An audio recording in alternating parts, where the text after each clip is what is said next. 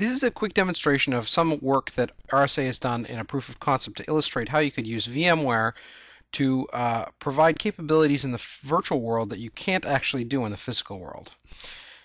So the core idea here is that data loss prevention, or trying to find patterns of information, normally involves deploying things all over the place. But here, because we're virtualized, rather than deploying agents to scan for information on any given host, we can simplify the compliance, centralizing this data loss prevention scans by scanning VMDKs. Now here we've used the VI toolkit.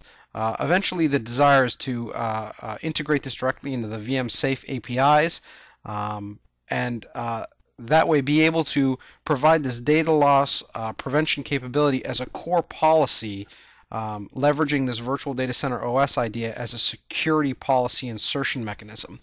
So what we're doing here is we're going to scan a whole series of VMDKs for certain patterns.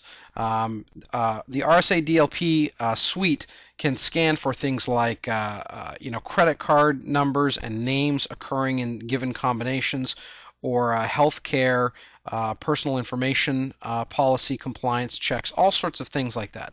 So here, for example, we're going to do a DLP scan against a given VM and looking at given directories using the PCI compliance fingerprint set. So off it goes. And again, the key thing here is that since this is all virtualized, rather than deploying an agent or trying to scan that individual machine in a much more manual way, it's dramatically simplified by the fact that the customer is virtualized.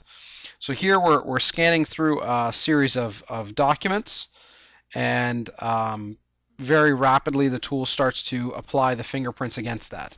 And you can see here in a few moments that you're starting to find false positives and true positives. This particular thing, as noted here, is checking against payment card industry compliance. And this is a simple and easy way to ensure that your VMware environment is PCI compliant. Now, the good thing is that once all the information is gathered, it's integrated into the RSA DLP management suite. So you can find those incidents and quickly search for them and against all those types of different possible data sources, whether it's network or the storage environment or the VMware environment.